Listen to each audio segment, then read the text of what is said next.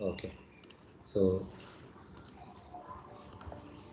see this. So create many. That means if you want to insert JSON array into the MongoDB, JSON array means in that JSON array will contain multiple objects. So each and every object treat as one document. Okay, so till now we have discussed. I am taking one object and then that object will be inserted into the MongoDB collection as a one document. Okay, now if I take multiple documents, then how to write the API?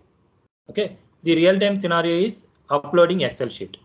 So in Excel sheet we may have hundreds of records, thousands of records.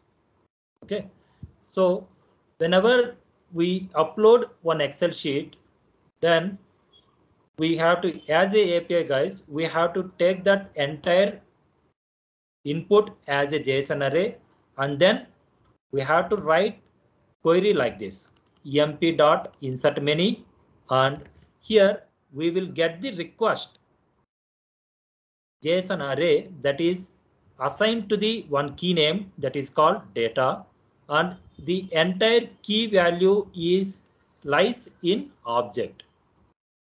Okay, that if you write let body equal to request dot body, then entire request will go to the body.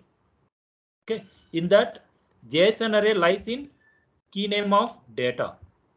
So body dot data, I'm writing like this and passing this entire thing to input as a insert many method.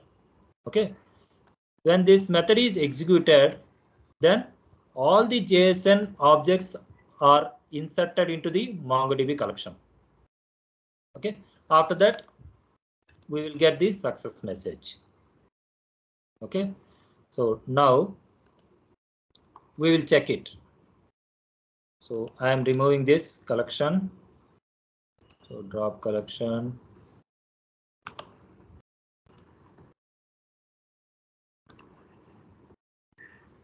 See, executing this. So all the documents are inserted.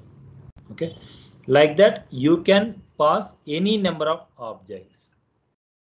Okay, so this is about passing JSON array as a input. So entire JSON objects, entire objects in the JSON that will be inserted into the MongoDB collection. Okay, so yesterday we discussed about inserting document in MongoDB query like this. See this, nothing is there difference. So